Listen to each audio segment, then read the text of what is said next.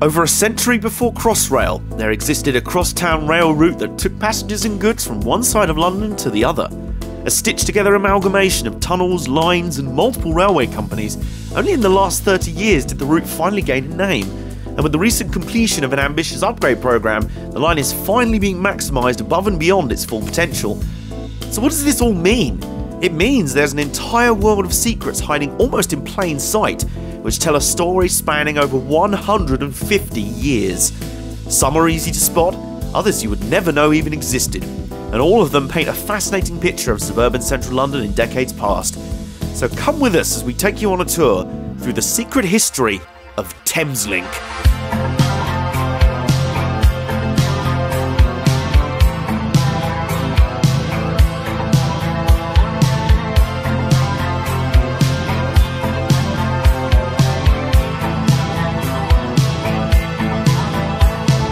Hello people of the internet, it's AJ here, and I'm kind of on home turf at the moment because we're kind of in South London at the moment as we start today's quest to chart the secret history of the Thameslink route. Now, the current Thameslink network extends as far out as Brighton in the south and Cambridge, Peterborough and Bedford to the north. But to keep things simple, we're going to focus on the Thameslink core section. This section started out as a patchwork of lines from various rail companies, as in the 1860s the Great Northern Railway, the Metropolitan Railway and the London Chatham and Dover Railway came together to form a cross-London north-south rail route enabling freight and passenger services to cross the capital with ease.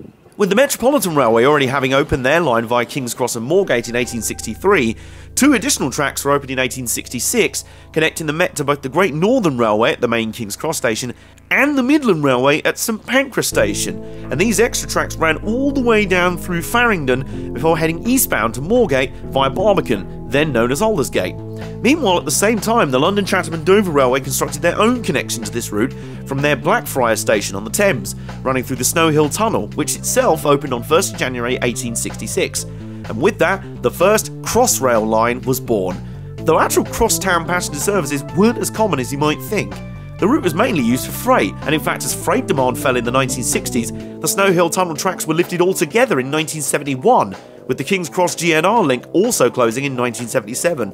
It wasn't until 1986 that the realisation dawned of how important this rail link could be for passengers, and tracks were relayed through the Snow Hill Tunnel in 1988, as the official Thameslink name was born. And as upgrades ramped up, drastic changes were inbound. Holborn Viaduct Station went in 1990 to be replaced by the now underground City Thameslink Station. King's Cross Thameslink closed in 2007 to be replaced with a brand new Thameslink Station at St Pancras, and the Moorgate branch closed in 2009 as extended platforms at Farringdon cut off the line altogether. Got all that? Good. Now let's start our adventure. Having said that, we're going to cheat a little bit to start. I'm not sure people would specifically categorise Loughborough Junction or Luga Junction, if you've never been here before, as part of the core section. But I wanted to come here today because there's some pretty interesting things to start off. The secrets start right here. Now, Loughborough Junction has two platforms. There's an island platform down the middle. Or does it? Because at one point, the junction splits off into three. Each of those three branches of the junction used to have platforms. Now, the west branch, you can't really see anymore, they're demolished. But the track to the southeastern main line, you can very clearly see the platforms are still there. I mean, they're very overgrown and very demolished now. I mean, they were officially closed in 1925.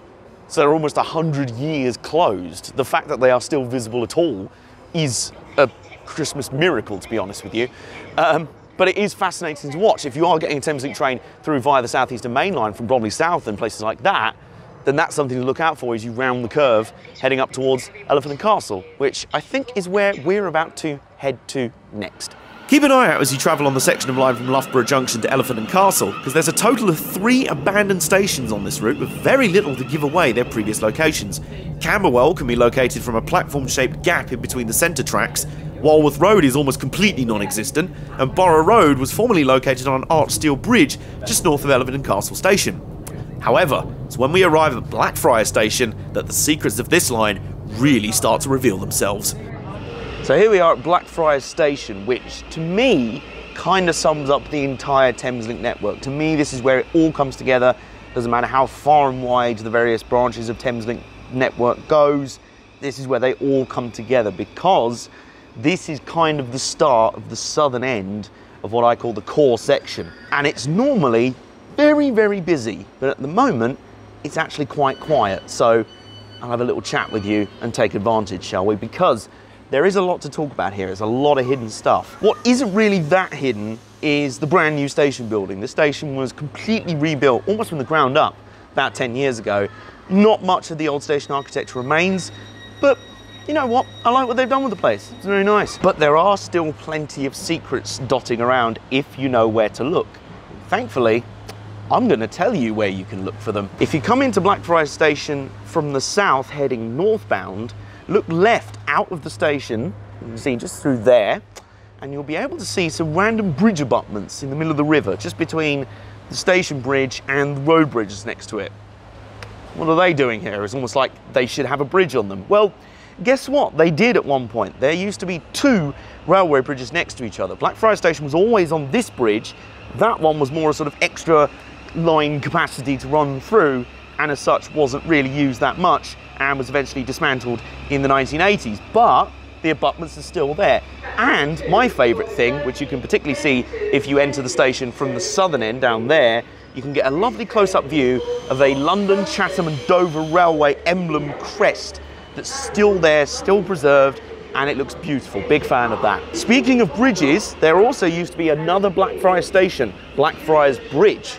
That one you have to go a little bit more southbound from the river's edge for that. You have to go a few streets away, look for Southwark Street and Blackfriars Street, the junction in between, and as the railway lines cross over, you'll see under the bridge where the old station entrances used to be. And you can also see, from the same junction, a cobblestone road that now has some coffee shops and stuff on it, that used to be the road that led up to the Blackfriars Bridge goods shed. That's where vehicles used to come in and collect the freight from the goods shed that was brought in on freight trains. So you can very clearly see that, and if you are on a train passing through there, you can also very clearly see the big sort of space where there used to be tracks and a big shed there.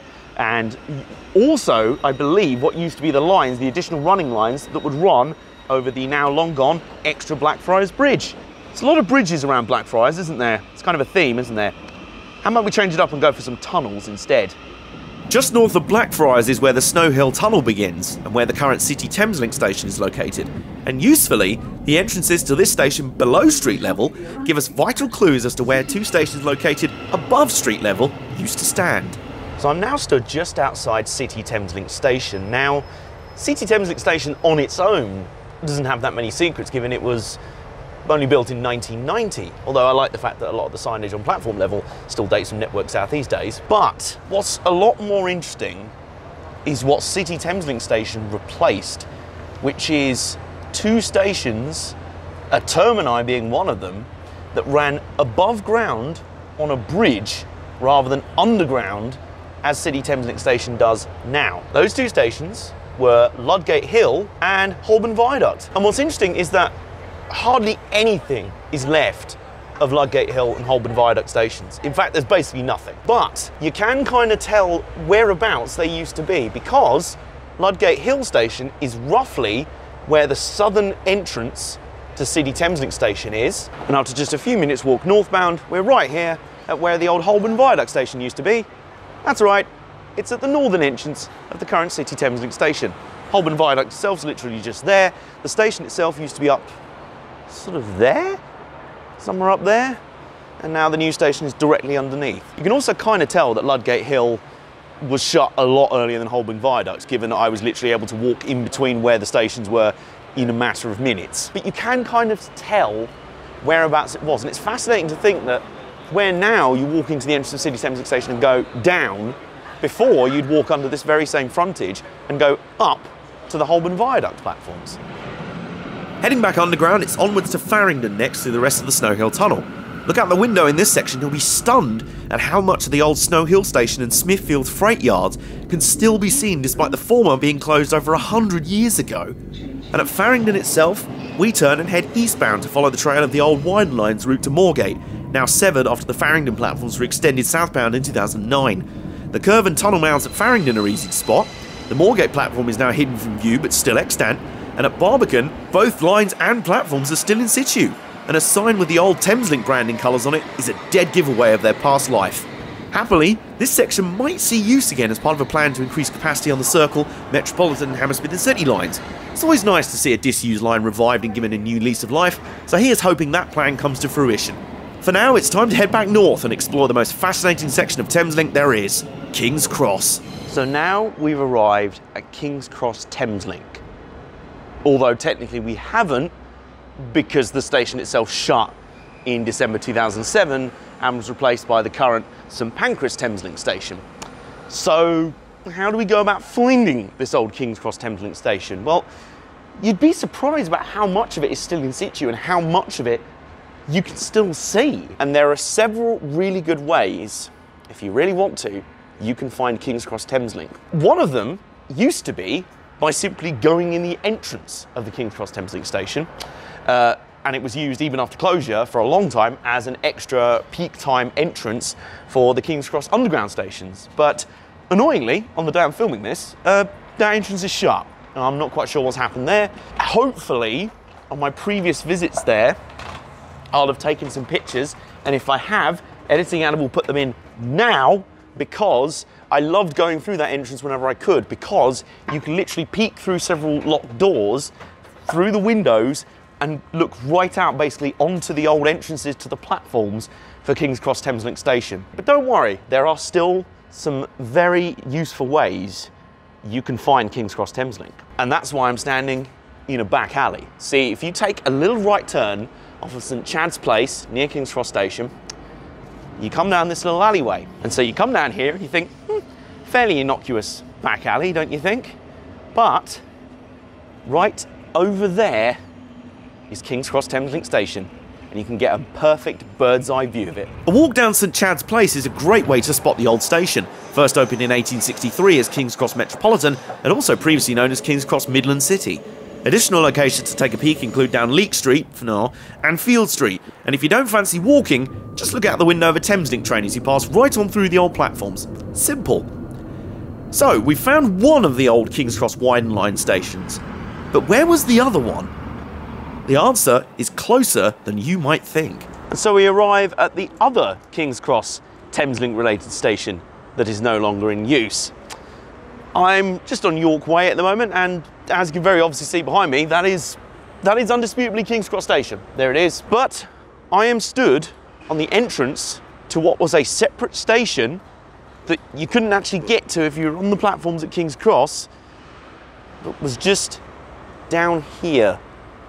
Just right there, just down there. That is actually an old station entrance. Remember the Widen lines from earlier? Yeah, this is kind of the other end of that. Over here, I'll show you what I mean.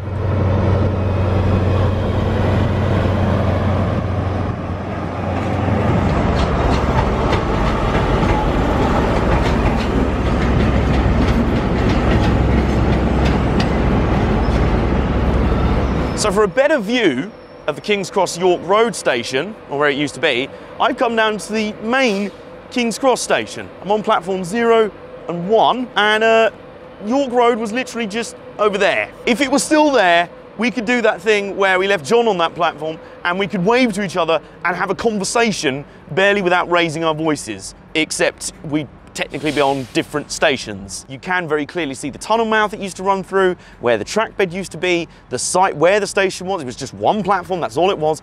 And you can see the tunnel mouth where the Widen lines used to run through, connect up with King's Cross Thameslink down there, and then go southbound down to Farringdon, then Barbican, and then Moorgate. That's how it all went. Well, except if you wanted to go northbound, in which case you wouldn't go via York Road, you'd go via the hotel curve and another platform all the way on the other side of the station over there. Because for some reason, the southbound track ran down here through the York Road tunnel, but going northbound, the northbound track ran through a curve all the way over there. I'm not quite sure how it worked either, but it is very intriguing. I mean, if I've made one thing clear in this video, it's this. Platform 9 3/4 is not the only hidden station thing at King's Cross. And no, I did check, platform 9 3/4 was never part of the Widen lines. You could not ever get a direct Thameslink or Widen line service from Moorgate to Hogwarts Castle. Except I think you can't. Hold that thought. And one last little secret for you, nip into the nearby Regent's Quarter and you'll find this, the only section of the old York Road tunnel visible from street level. Once upon a time, this was where southbound trains ran through via King's Cross York Road towards Farringdon, Barbican and Moorgate. And when this section was closed in 1977, services from the East Coast Main Line to Moorgate were instead diverted via the Northern City Line. Because ultimately, everything in the end comes back around to the Northern City Line. And with that, we reach the northern end of the Thameslink core. Beyond St Pancras, the route splits again, heading up the Midland Main Line via Kentish Town and West Hampstead, and up the East Coast Main Line as far as Cambridge. And it's here on the lettered Thameslink platforms at St Pancras that our story concludes. Whew, I think that'll just about do it for today's episode of Another Station, Another Mile. I was going to head out a little bit more northbound to Kentish Town and West Hampstead Thameslink, just to show how they were connected to the Midland Main Line out of St Pancras as they are now. But a few things. Number one, I'm absolutely knackered. Number two, my camera's yelling at me that it's about to run out of its second battery. And number three, the Thameslink services are absolutely foobarred. So everything's running about 30 or 40 minutes behind. So, and number four, it's rush hour. So I think I'm just gonna go home now and have a nice bath. Thank you so much for locking in once again. We'll see you guys next time on Another Station, Another Mile.